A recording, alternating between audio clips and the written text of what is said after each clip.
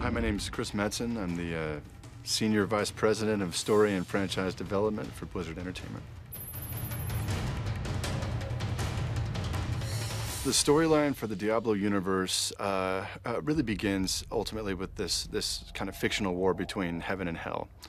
The forces of hell, the demons are ruled by three gentlemen known as the Primevals. Our series villain Diablo was one of them. He was the Lord of Terror. And long ago, the Primevals were overthrown in hell. There was kind of a civil war, and they were cast to the mortal realm, where they caused all sorts of trouble for centuries. And ultimately, one angel, the Archangel Tyrael, the angel of justice, came down from the heavens to, intercede on mankind's behalf. And Tyrael put together the Magnificent Seven, a group of mortal wizards that would hunt down these primevals. And as the story catches up, Diablo is now beginning to, get loose from his prison. Ultimately, a lone hero arises, arguably the hero you played, and puts Diablo down. But ultimately, his evil is loosed, and the story of Diablo 2 is he now is traipsing across the world attempting to release his two other brothers that were put down centuries before. One of the few running mainstay characters we have in the Diablo universe is a character named Deckard Cain, who's kind of like a scholar or a sage who is preoccupied with the war between heaven and hell. Cain has developed this book.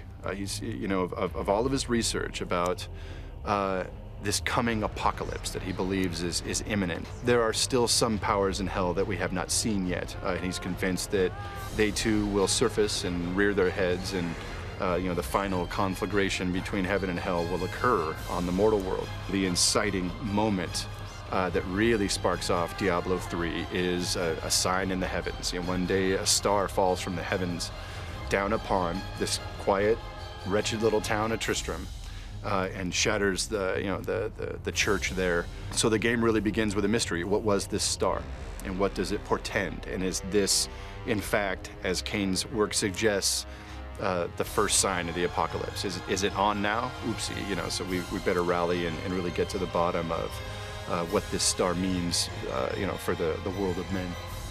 Leah is mostly a new character we conjured for Diablo 3.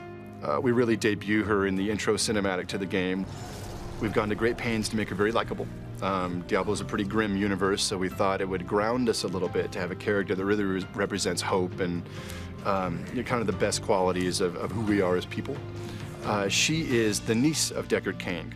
In these past 20 years, he's carted her around on all of his zany adventures. So she's kind of grown up with this old man and all of his kooky ideas and all the research he has done, and she doesn't know that she believes all of his wild ideas. As I think back, the first few Diablo games we had published, they were pretty dark, and they needed to be. It was something very distinct about this franchise relative to the other two we had built. And I've always long held that Diablo, given the roots of its fiction, is potentially the most interesting franchise Blizzard has built. And I was keen to make sure that this sequel, after all these years, really rose to that challenge and really had more soul and more resonance than previous products in the line. And I think we've achieved that. I think it's definitely a sharper look at this universe than we've had previously.